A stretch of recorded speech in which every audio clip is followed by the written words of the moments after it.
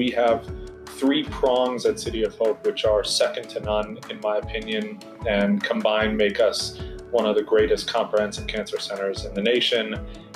We have a hospital that is filled with clinicians, nurses, and other medical staff that work tirelessly day in, day out to treat and help and cure patients of their diseases.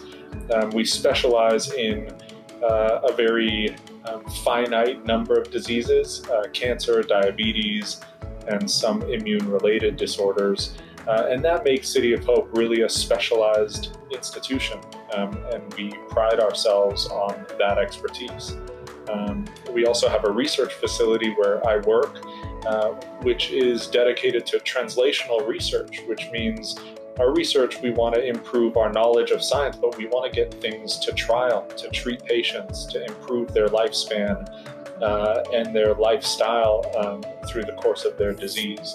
And we also have a graduate school that trains the next generation of scientists with a PhD degree, whether they work here ultimately or go out into the rest of the world.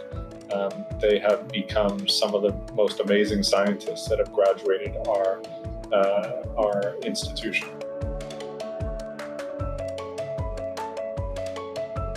My favorite part of working at City of Hope, honestly, is the idea that things we do in the laboratory can impact the patient, can improve their life, and ideally get rid of their disease.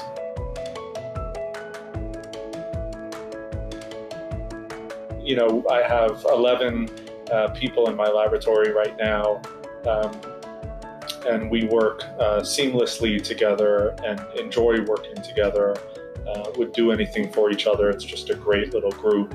And we are part of a bigger immunotherapy program of about 90 people, and we collaborate very intensely and work together again to bring the new wave of therapies to patients with cancer.